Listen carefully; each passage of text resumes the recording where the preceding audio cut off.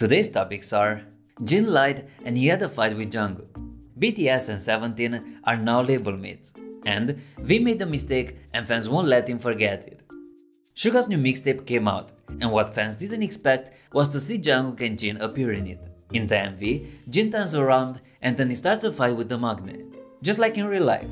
Talking about the MV, Jin claimed that Suga begged him to appear in it. He was like, "Please be in it, please, just once," he said. Judging from Jungkook's reaction, the ultimate hyung was probably lying.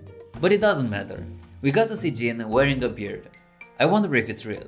Probably not, but anyway, I rate his beard a 10 out of 10. What do you think? Should he grow one?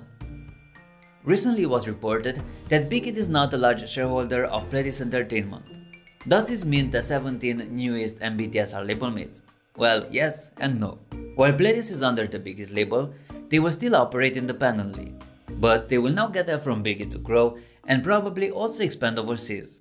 Pledis' CEO commented, "We will repay our fans with better content and greater success for our artists in the future."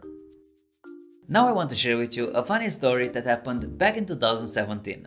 We know that V loves taking artistic photos and shared them with us on Twitter. But one time he did an oopsie. He wanted to post a few pictures, but he accidentally included a selfie in the post. V deleted it immediately and re-uploaded the pictures he intended to post initially. But it was already too late, because ARMY has already saved the selfie. V was embarrassed and commented, "Please forget the last photo, I clicked the wrong thing. It isn't me." And now it's time for the joke of the day. Jin. Why did the Can Crusher quit his job? It was so depressing. As always, be nice, be like BTS.